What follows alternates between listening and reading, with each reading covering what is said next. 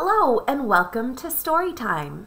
Today we're going to read Ruby's Hope, a story of how the famous Migrant Mother Photograph became the face of the Great Depression. Ruby's Hope was written by Monica Kulling and illustrated by Sarah Zvojak. Make sure to like and subscribe to our channel and ask your parents to do the same so you don't miss any of our stories. Let's begin.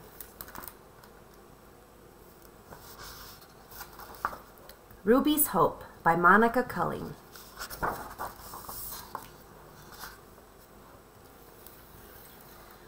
Ruby and her family were slow to leave Oklahoma.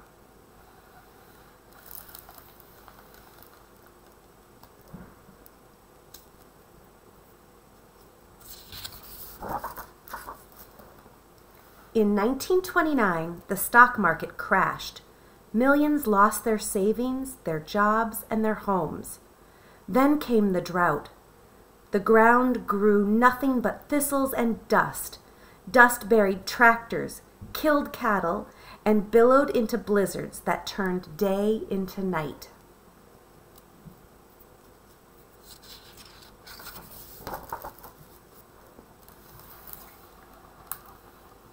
Years later, food was getting harder to find. Leaving seemed to be the only thing left to do. Ruby was 7. Her older brother Leroy and her sister Viola were keen to go, but Ruby didn't want to budge. She loved Big Sky, Oklahoma. The babies, Catherine and Norma, were quiet on the subject. Ruby was watering a thistle that grew near the house. She had once had baby chicks to feed, but they all had died.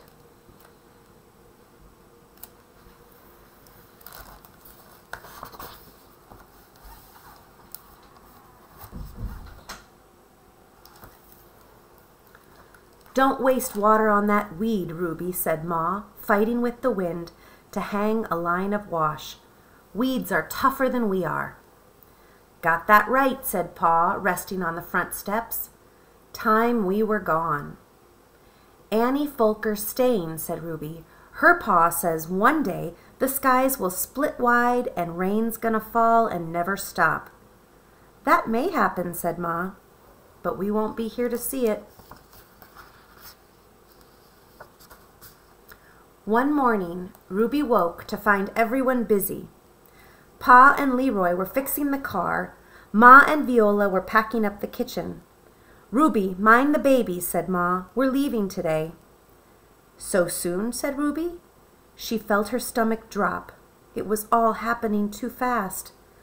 The Hudson Super 6 was packed tightly with everything needed to live on the road. A lantern, pots to cook and wash in, a big fry pan, and coffee pot, plates and cups, spoons, knives and forks, clothes and tools. 2 mattresses held it all down. It was time to hit the road. Ma and the babies sat in front. Leroy and Viola sat up top. Only Ruby wasn't budging.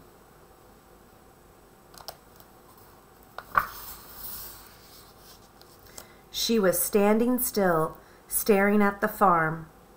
"Stop your dreaming, Ruby," said Ma. "They've got blue skies in California, too." "Come on," urged Viola. Ruby wanted to remember every detail of the place she had always called home. When she was ready, Leroy and Viola hauled Ruby up front, and the car rumbled west towards Route 66, the road that crossed the country.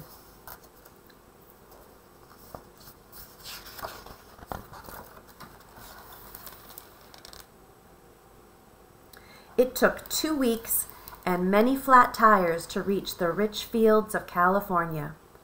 Ruby couldn't get over how green everything was.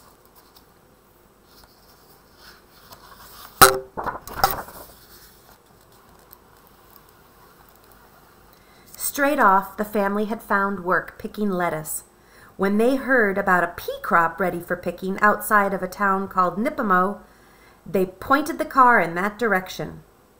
"We may run out of gas," said Pa. "We'll get to the camp even if we have to drive on fumes or push the truck," said Ma with a determined look.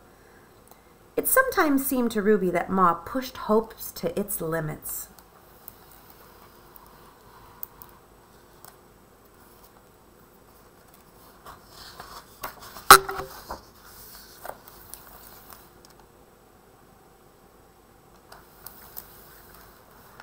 Lying on the mattress, Ruby gazed at the drifting clouds. Out of the blue, she said, "Lettuce makes me sick." They'd picked lettuce for over a week. "You'll soon be saying the same about peas," said Viola. "Picking anything is tough work," agreed a yawning Leroy. It was especially hard for Ruby, who wasn't very strong, but she tried her best. She was helping, and that made her happy.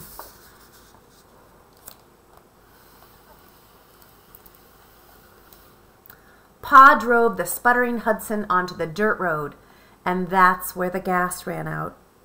The car coasted to a stop just inside the camp. The next morning, Ruby woke to the feel of icy air in her nose and mouth. There had been a hard frost overnight, and the pea crop was ruined. "What'll we do now, Pa?" said Leroy. "We'll try and get work in town," replied Pa, "and then we'll move on." In nearby Nipimo, Pa and Leroy took any job going, even street sweeping. Days passed and food dwindled. Ruby's hope dwindled too.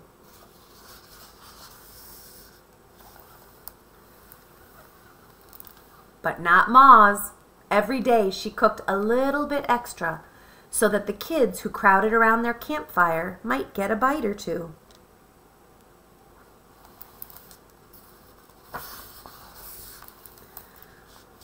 Ruby was the first to see the car and the woman with the black box. "My name's Dorothea," she said, shaking Ruby's small hand. "This is my camera. What's your name?" "Ruby." "How long have you been in this camp, Ruby?" said Dorothea. Ruby didn't often talk to strangers, but this lady seemed kind and eager to listen. Ruby told the photographer about leaving the farm where the trees, the garden, and the animals had all died. "Now the peas are dead too, and our food is running out, and we have no money for gas." "Don't lose hope, Ruby," said Dorothea. "When I was your age, I got a disease that left me with a twisted foot. I thought I'd never walk again, but here I am." Ruby had noticed the limp.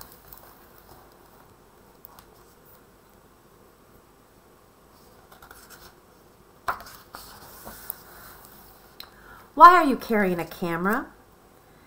"The government hired me to take photographs of migrant farm workers." Suddenly, Ruby had an idea. "Would you like to take my mama's picture?" Dorothea wanted to, so Ruby led her to her family's lean-to. They skirted a large icy pond. The photographer walked slowly, but Ruby ran ahead. "Ma, this lady wants to take our picture." Dorothea Lange introduced herself. She told Ma about the government program that gave photographers like herself work recording the damage done to farmers by the Depression. "May I take your picture?" "People who see it will realize how hard life is for migrant workers." Ma gave the stranger a long, hard look. Her clothes weren't new, but neither were they dirty and torn, and her voice sounded big city. But the photographer's eyes were kind, so Ma agreed. "Take your picture, though I don't see what good they'll do. We need gas to leave this place. We need food, not photographs."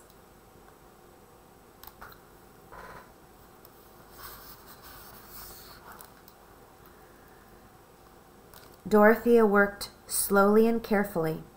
She put Ma at ease by talking about her own children, whom she hadn't seen in a month, all while inching closer. Dorothea Lange took 6 pictures, one after the other, and then got back in her car and left. The most famous of the 6 came to be called Migrant Mother.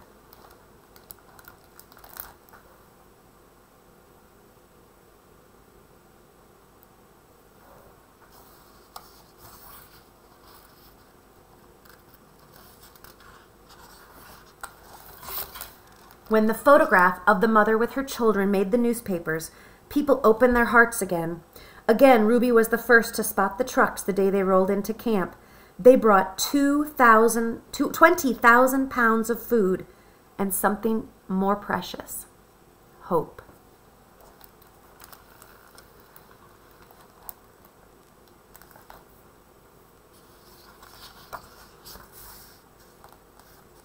And that was the story of the photograph of the migrant mother.